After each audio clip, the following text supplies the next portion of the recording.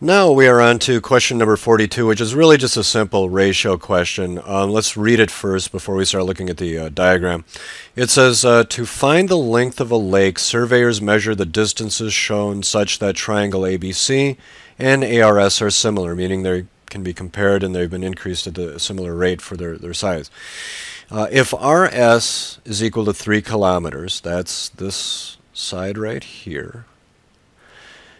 AS is equal to 4 kilometers, that's this right here. And SC is 2 kilometers, that's this right here. What is BC, the length of the lake? So what we're going to do is really set up a ratio and proportion question. Well, let's do the first ratio that's easiest to identify. In order for us to do this, we're going to have two ratios that we're going to set up in order to cross multiply. Well, let's do some comparing of the sides if we could. The first thing that I'd like to do is compare AS, that side AS, with RS.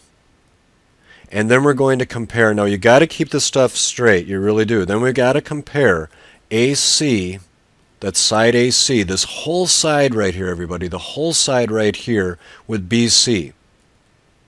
That's this side right here. I want to clear out some of that scribbling so that it's a little easier to see, but you've got to compare like side to side and side to side equally in order to get the ratio set up correctly. So let's start with a small triangle first. We'll do the small triangle first.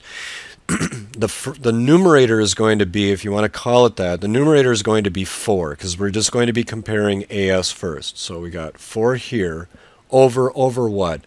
Over RS, 3. Which is now equal to AC. So watch, I've got to include AS and AC. So 4 plus 2 is going to give me 6. Because AS is 4, AC is 6. How much is BC? What's this side right here? Well, we don't know.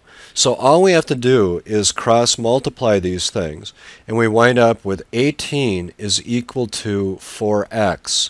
By solving for x and using our handy little calculator, you will find that x is equal to 4.5.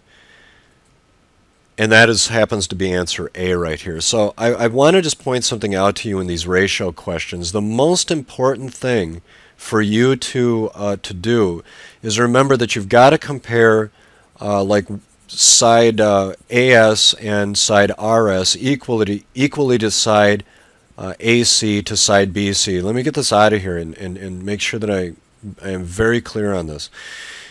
So when you set up this ratio, you're going to compare side AS, which is this side right here, to side AC, which is this side right here.